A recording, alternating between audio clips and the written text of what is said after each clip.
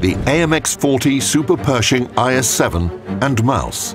What do they have in common? Good armor for their tier. Their enemies are used to hearing, "We didn't penetrate their armor." Of course, this is only true if you use these tanks properly, which is a permanent problem for many players. Here you can see the E-100 trying to block shells with the front of her turret.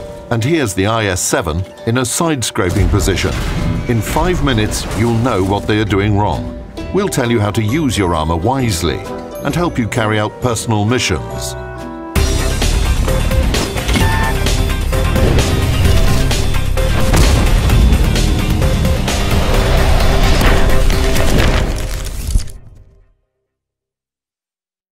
Thick armor, sloped turrets, and well-angled armor plates. All this increases a vehicle's survivability. However, you cannot have a tank that's completely invulnerable. The lower glacis plate, sides, rear, and cupola. These parts are easy to hit and penetrate. That's why it's important to learn how to protect your tank. World of Tanks players call it blocking damage. It is based on the rules of penetration mechanics. A vehicle will block a hit if the armor's relative thickness is higher than the shell's penetration capability, the shell hit a screen or an external module, lost energy, and failed to penetrate the main armor, a ricochet occurred. Any of these events can happen, thanks to either the designers who've taken care of the vehicle's protection and equipped it with thick and well-sloped armor, or the commander's decision. This tank doesn't have thick and sloped armor, but an experienced player would position it in such a way that shells hit the armor at more than 70 degrees to the normal and ricochet. In this case, we say the tank is in a side-scraping position. If the vehicle turns further, the risk of penetration increases. Greater angles are required against stronger guns. The techniques to protect your tank are well known. Here are the most popular ones. Blocking damage with the turret. Blocking damage with the hull's front. Side scraping and blocking damage with the side. Reverse side scraping. Forcing the enemy to shoot. These tricks are also accompanied by hull dancing, which means wobbling your hull and turret. This makes it difficult for the enemy to aim and fire at your vulnerable spots. It may seem that everything's simple, roll out and block damage, but we fight battles on different maps and face different enemies. How do I choose the technique that works best? First of all, you should take a closer look at your tank. Let's start with the turret and assess the armor thickness. If its official values are about the same or higher than the penetration potential of most enemies in battle, everything's great. The tank will avoid damage effectively. If the values are lower, all is not lost yet. Let's take a look at the turret shape. If it is streamlined, the armor can meet the shell at an angle. The relative armor will be much thicker than the nominal armor, and the thick gun mantlet will become a nice extra piece of protection. A turret like this should be kept straight towards the enemy and not expose its sides. What can be easier than that? If you hide your hull, you can resist enemy shells and fire in response. Doing this when you have the IS-7 is unequaled pleasure, the ideal shape. If your turret has a rectangular shape, it's a bit more difficult. The gun mantlet can still take a blow, but the turret cheeks will be penetrated by virtually anything. To protect yourself, you can turn the turret and put it in a side-scraping position. This will increase the nominal armor thickness. However, if you overdo it, the enemy can penetrate the side, so it's important to remember the ricochet angles. After the enemy has fired a shot, you can fire in response and return to the starting position. The geometry becomes especially interesting when you're facing several enemies. You've got to block shells coming from different directions while firing in return. In this situation, it's important to turn the turret to an impenetrable angle to the enemy that is about to shoot. These are the basics of playing your turret. These techniques will work if you're behind cover on a horizontal surface and manage to hide the tank's hull. You can use arcs, embankments, terrain features, destroyed tanks, etc. And it doesn't matter where your turret is mounted on the hull or how good the elevation and depression angles are. Problems can arise if you meet an experienced enemy who aims for your weak spots. So you should learn to protect them. Here's the commander's cupola. In most cases, it's quite easy to penetrate this part. This one is small, so moving back and forth is enough to make it difficult for the enemy to aim. Some commander's cupolas are big. In this case, you should choose a position from which the enemy will see only the part of your tank's turret that doesn't have vulnerable spots. If that's impossible, you can go for another variant.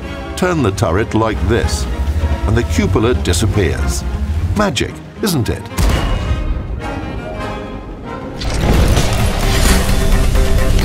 Life becomes more colorful when your tank's gun depression angle is more than 8 degrees.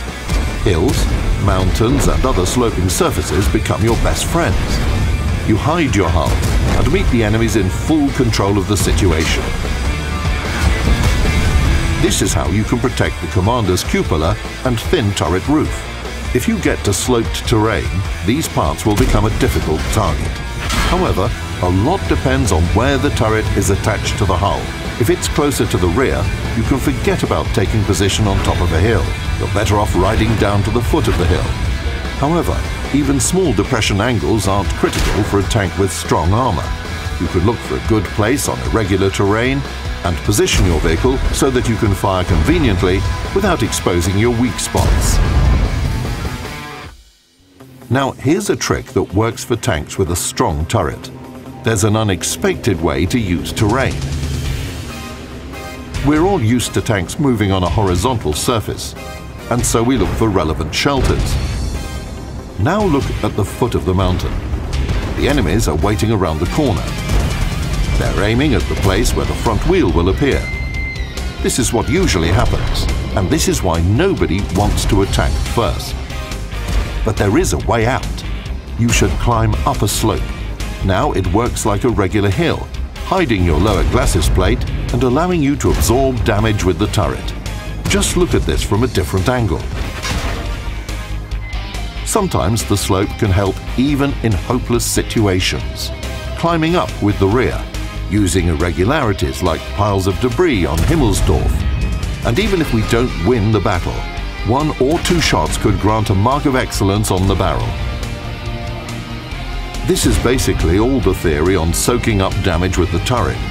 If it seems simple to you, that's great. Now it's time to engage all your mental capabilities. We proceed to the hull, the largest and most sophisticated part of a tank. Following tradition, we'll start with the hull's front. It would have been nice to have thick armor here, so that no one could penetrate it at all, but then the tank would be very slow. Seeking a balance between protection and mobility, designers experimented with the shape. Here we will take a look at different variants of a hull's front and see how they can help you survive in battle. Let's start with this one. It's the pike nose. It consists of sloped armor plates. The sharper their angle, the thicker their relative armor. Front armor like this is effective when it's directed straight towards the enemy. Your task is to find piles of debris and terrain irregularities to hide the vulnerable lower glacis plate. And then just stay still. Still doesn't mean completely motionless. Even the thickest front armor has vulnerable spots. And you shouldn't let the enemy aim at them. So dance. Back and forth a bit, left and right a bit. If you turn the pike nose too much, the relative armor thickness decreases, the chance of penetration increases. Forget about shootouts from around corners. When facing an enemy of equal strength, play defensively. Move out to fire when the enemy is reloading. When playing tanks that have a straight front, with vertical armor plates, you have to work a bit harder. You see an enemy? Put the hull in a side-scraping position. Like with the turret, you should take the correct angle, otherwise the enemy will penetrate your side. The best solution is to find shelter, from which you'll expose only your front part at a ricochet angle. Tease them. In most cases, the adversary will take the bait and fire. This is called forcing the enemy to shoot. Now you can fire in response, rinse and repeat. When doing this, try not to expose your front wheel to the enemy. It may be helpful if you zoom out the camera and view the tank from the side. This makes it easier to control the angles. However, with some tanks, you just can't avoid exposing their front wheels. Look what the good old Churchill is doing. You think he carelessly exposed his side to an enemy shot. Nothing of the sort. The side is still safe.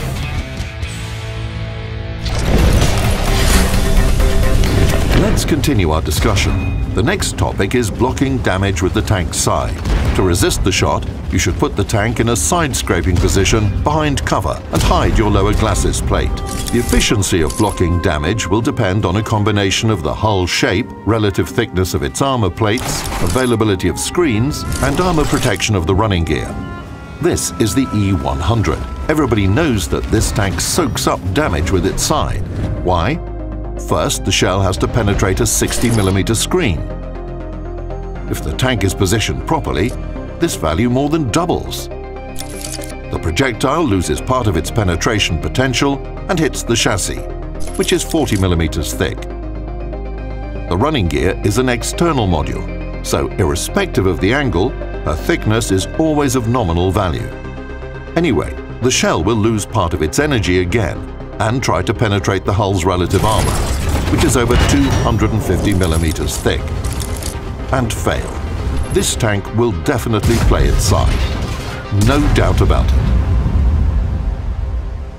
But the problem is that most vehicles can't boast armor like this. Moreover, in practice, one tank can play its turret pretty well, while another fails to do this efficiently. And even thorough analysis of the specifications doesn't always help reveal the reason.